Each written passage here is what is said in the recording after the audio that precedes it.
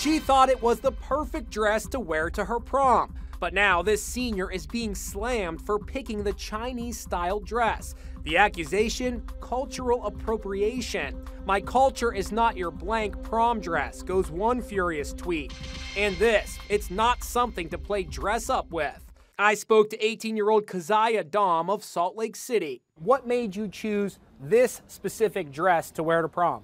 I chose it because I really loved how gorgeous it was and how unique in the modesty and the neckline. Her mom, Melissa Dawes, says Keziah is the victim of cyberbullying. There were people who have been calling her horrible names, making attacks on her,